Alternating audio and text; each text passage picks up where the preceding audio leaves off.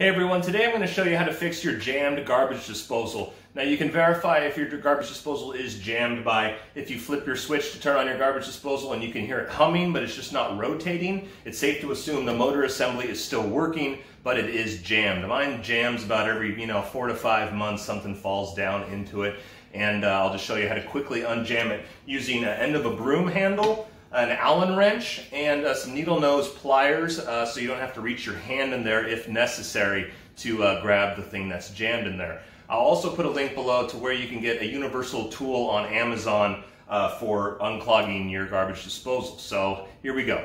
All right, first thing you're going to want to do is disconnect power. Sometimes garbage disposals are hardwired, but mine is simply plugged in. But you're going to want to verify that power is turned off to your garbage disposal. And if your garbage disposal can't be unplugged underneath your sink, you're going to want to find your circuit breaker and make sure you turn the correct power off circuit for that disposal. You don't want that coming on when you're trying to work on it.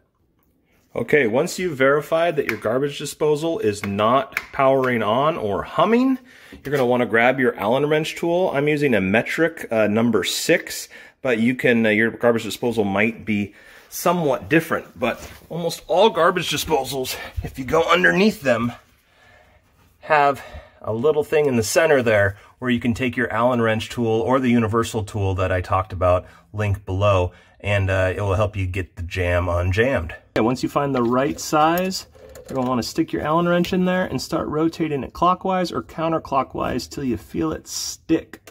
See, right there, it's stuck on something. This way, spins freely, but right there, it's hitting something. So I'm just going to kind of work it until it breaks and goes all the way around like so.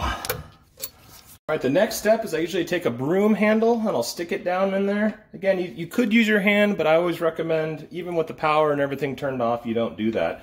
But stick this broom handle down and try to rotate the garbage disposal all the way around. Verify that it's spinning clockwise and counterclockwise all the way, which I can see down in the hole it is.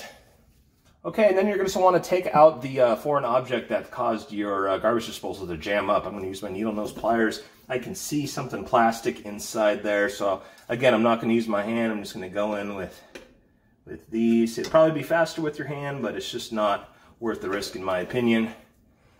There is what was causing the problem on my disposal. As you can see, it was, I don't even know what this is.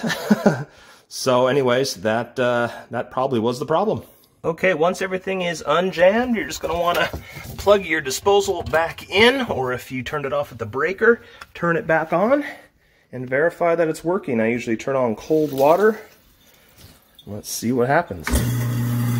It's back working. Well guys, that sums up the video. If you found this informative, please give it a like and comment below, and hope to see you again soon.